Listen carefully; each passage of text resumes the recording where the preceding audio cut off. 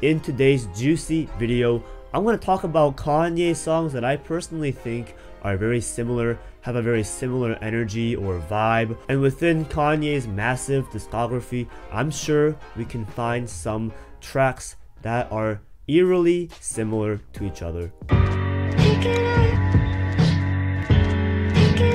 Champion and Touch the Sky both have this positive, uplifting vibe to it, very motivational but without being too ferocious or angry. And even in both tracks, Kanye brings up his upbringing and briefly mentions his parents, specifically his mom in Touch the Sky and his dad in Champion. But I guess the main similarity is that both tracks are just positive and inspirational. I swear to you, like, these songs are so similar to me and I absolutely love them both.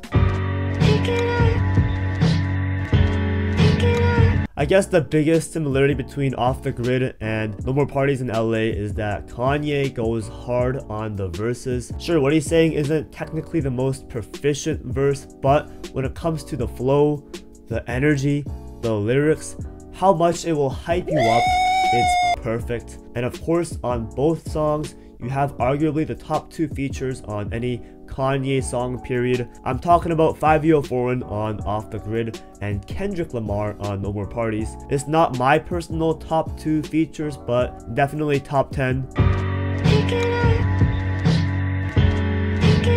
This one's a little bit hard to explain, but I'll try my best. My experience listening to Ghost Town and Come to Life is extremely similar. First of all, both songs are just beautiful. It's beautiful! Ye's singing, rapping on both tracks is flawless in my opinion, but mostly it's the fact that both Ghost Town and Come to Life have this life-changing, cathartic feel to them, because on the second half of these songs, you get this switch up that's so grand, so emotional, and just utterly mind-blowing. What can I say other than when you first hear these songs, it's like nails on a chalkboard.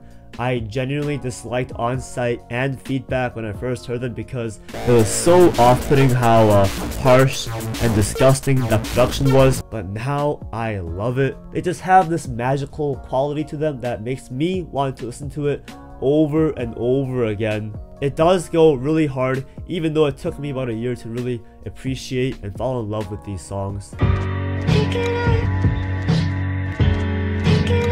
This is a less obvious comparison, but Say You Will and God Breathe are kind of like sister songs, 2 completely different vibes. God Breathe is definitely more ferocious, while Say You Will is more somber and melancholy. However, both songs have this gorgeous extended outro that takes up about half the song. It's just like a nice companion piece, listening to Say You Will and then God Breathe. This one's very obvious, Stronger and Power, 2 very popular and motivational songs in Kanye's discography with extravagant and ambitious production. There are stories of both songs taking a long time to be produced, Kanye not having the right proper sounding drums on Stronger until he collabed with Timbaland, and the Power taking 5,000 man hours to be created. And both tracks are about Kanye being so infatuated with himself that he has to put himself up on the highest pedestal he can imagine.